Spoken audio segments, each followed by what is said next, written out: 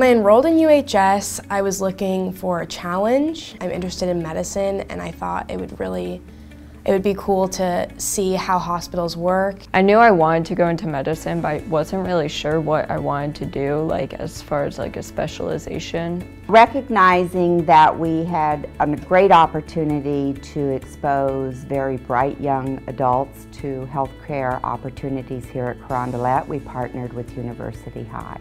St. Joseph's is a wonderful place for these students to get an insight to what medicine is. I quickly learned, it's very interactive. You get to like be up close with the patient. With a textbook, it's just flat, whereas when you're in the OR, you actually see anatomy.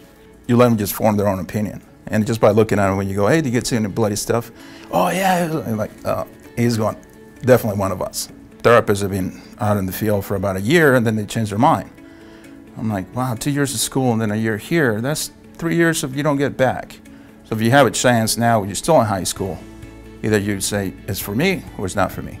I was thinking I wanted to be in orthopedics, but after seeing labor and delivery and seeing births, that's what I want to do now. I actually got to spend most of my time in the ER throughout the program just because I enjoyed it so much, and it made me realize I do want to go into trauma medicine. And if I had had the opportunity, as these students do at University High, it would have changed my path greatly. Great opportunity, I think.